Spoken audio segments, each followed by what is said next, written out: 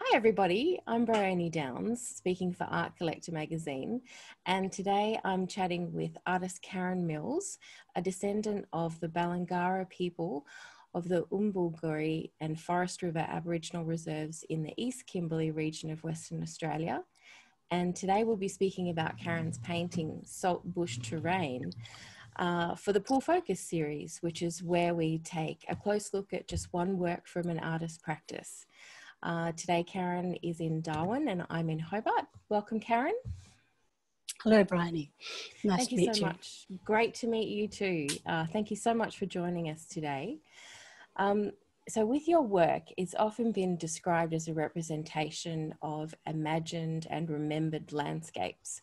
Can you tell us about the landscape you are imagining and remembering in Saltbush Terrain?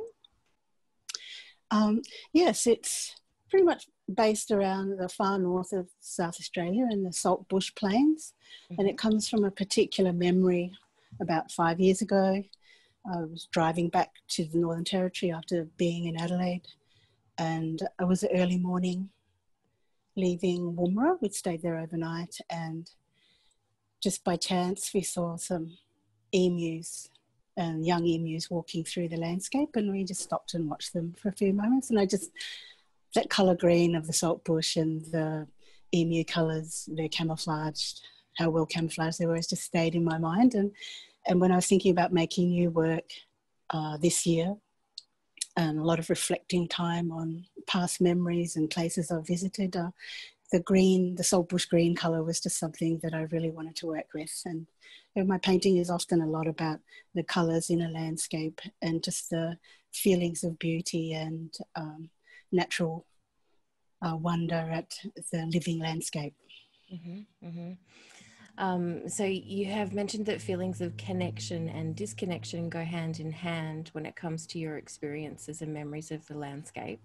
What kind of feelings have you experienced when painting a work like Saltbush Terrain, and how do these connect back to the materials that you choose to use? I think when I'm painting, a lot of it is just all my life experiences and thoughts, and to do with my own identity and sense of self, interest in nature and observing the world around me. And I'm thinking all sorts of things. Sometimes, a lot of the time, it's really about my relationship and working with the paint, mm-hmm. and seeing how the paint transforms the surface.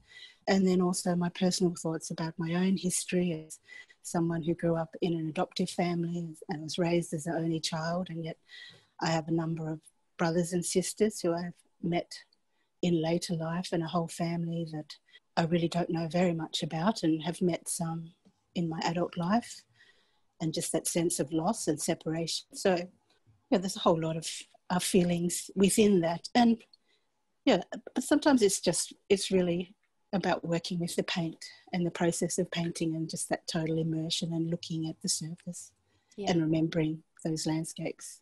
Yeah, beautiful. Lots of layered memories there.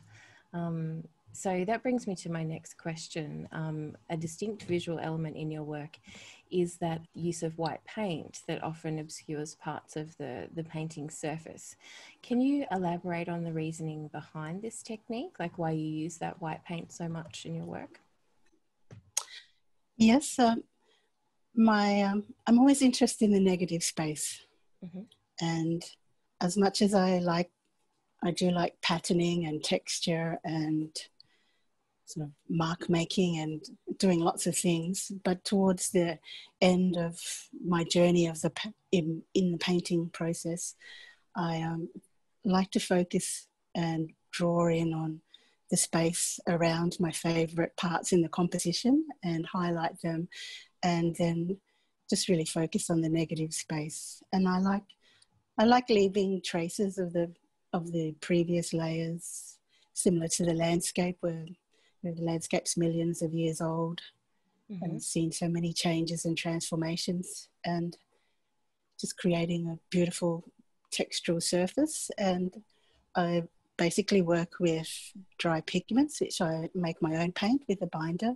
Mm-hmm. And the thing I like about that is it's really the dry pigments are like really tiny particles suspended in liquid, and it kind of gives a shimmer and texture, which I Yeah. enjoy looking at. Yeah, that's lovely. So abstract expressionism is a stylistic influence with your work. I read a really lovely story about your first experience seeing Jackson Pollock's Blue Poles, and I was wondering what draws you to this way of working, and how you've kind of incorporated this into Saltbush Terrain. Pretty much of a love of mark making and just making shapes and marks with my brush. Yes, I have always been drawn to abstraction and abstract works. I do enjoy looking at all types of art, but yes, I particularly feel that the expression and just the feelings and emotions that an artist can put into a work, and it's not related to a particular figure, Mm-hmm. has just been my style that I've been working with for a long time.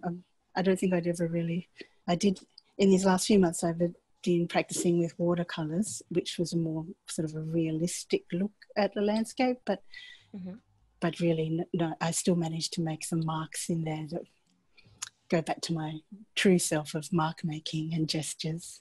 Yeah, yeah, that connects really lovely back to the remembered landscape and those memories and the feelings that are conjured.